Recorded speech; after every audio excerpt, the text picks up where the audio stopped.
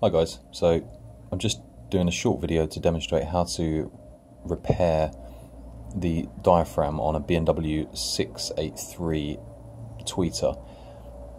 I believe the tweeter is very similar for the whole 68 series, so 685 and 686 is just slightly smaller housing here on most of those. So I would imagine the same principle applies to repairing those tweeters too. So once you've removed the tweeter from the cabinet, and to do that you need to remove the mid-range speaker from directly underneath the tweeter by popping out the plastic housing around the mid-range and unscrewing the 8 screws behind that housing.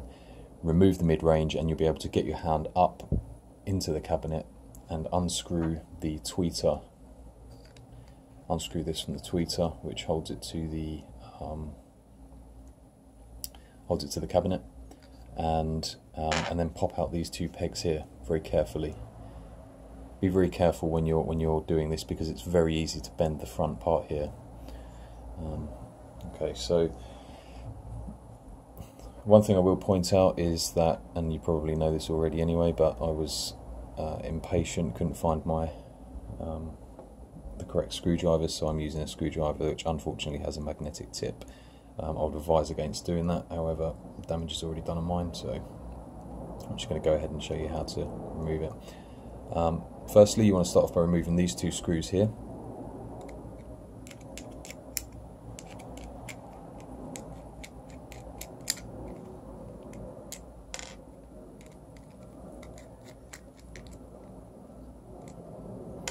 And once you've done that, this is the worst part, and it's the trickiest part, and it's the scariest part. When you to get to the diaphragm, you have to remove this front housing here, and to do that you have to be really gentle and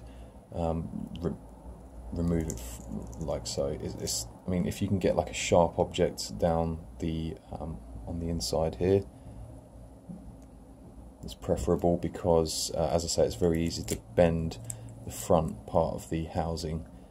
It's literally just stuck down, as you can see. So I'll put that to one side. Now we can remove the diaphragm housing. It's secured via these 3 screws here, so you just want to remove those 3 screws.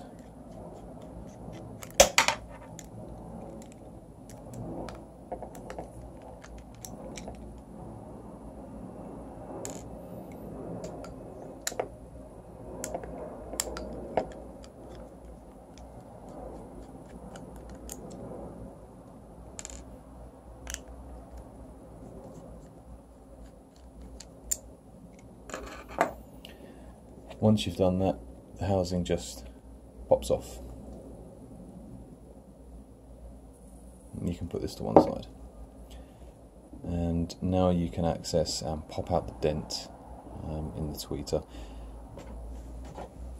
If you can, use a rounded soft tool to do so. So I don't have a rounded one, but I use the rubber on the end of a pencil just to push the dent out. Be really gentle, and even, you know, you can put your finger on one side of it and use that to push up against to get the dents out, is how I did it. You can see, if you look on the other side as you're using the rubber, you can see you actually don't need to apply much pressure at all in order to remove the dent. Don't use any sharp objects, don't use your finger or your fingernails. Something really soft and rounded is preferable. So the dent I had in this was really nasty, and you can see that the dent is it's completely gone, but you're left with kind of like a couple of creases, which I can live with. This is my 3rd tweeter of this speaker, so I'm kind of fed up with spending £65 on it each time, so I thought I'd give it a go, and I think it's come out okay. I can live with that. So yeah, good luck.